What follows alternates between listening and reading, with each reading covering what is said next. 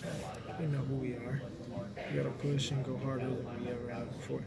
It's the only thing we can do. It's the only thing we can control, which is our efforts. How did the offense change on Saturday once MJ came in the game? I didn't really notice. Honestly, I think MJ did hand me a ball off from the disc. I didn't really notice at first. Like, I had no idea. When you play quarterback in this system, kind of all the same. All the quarterbacks are pretty successful, regardless who's in. I think the system is that good. Coach Rod does a heck of a job. With Mike going down, how does that shift the load to you and the other running backs? Well, like we said, we're a committee, man. It's 4 of us. It's been 4 of us. People just don't notice.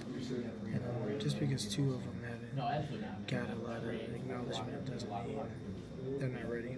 As you can see, when they stepped in there, they were completely ready, and they handled it, and they played really well. I'm really proud of them, and I know what they're going to do. I expect that from them. What do Dre and Rayvon bring to the table when they are getting more carries? I'll let them show you that one. I can't even. I'm gonna put any expectations on them, but I know for a fact they'll play hard as they can, and give it all they got.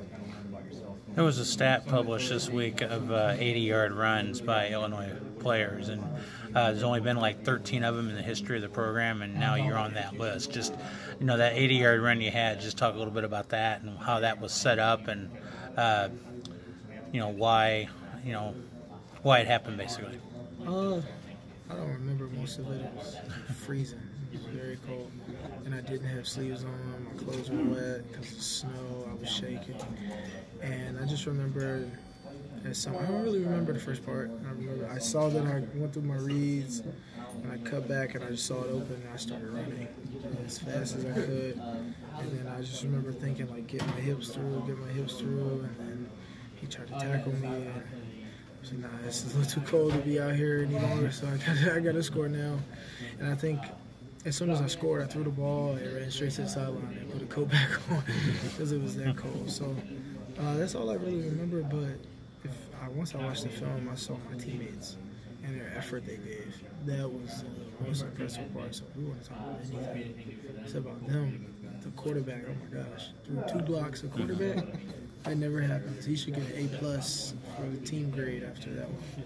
And Sam Mays was dominating the corner on the outside, and everybody else that chased it down and chased down the backside safety and everything like that. So it wasn't. I just ran. I play running back. I should do that. So everybody else should be able to talk about it. When you had as many turnovers as you guys had in that game, how do you cut down on that? Moving forward now and making sure that something like that doesn't happen again. No excuses, but that weather was ridiculous. That ball felt like a rock. You can tell because they turned it over a lot too. So I think just like every team in the country, we got to get back to the basics, and we got to take care of the ball more and prepare through any conditions. I'm pretty sure when we go to practice, the ball will be soaked this week, just in case. They'll be spraying the ball with water probably every single second of practice, and just so we can prepare. But I think now we just have to go back to the basics and not get down on ourselves, but just be aware that we have to take care of the ball because we don't turn the ball over much. Going into a different environment this week probably than Wisconsin last week. Still a road game, but into Maryland.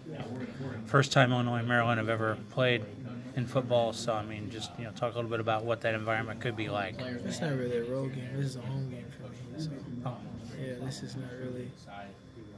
I'm pretty sure I'll feel at home, and my entire family will be there. It would be like playing in the backyard. So does that help you, knowing that you're going to be playing close to home?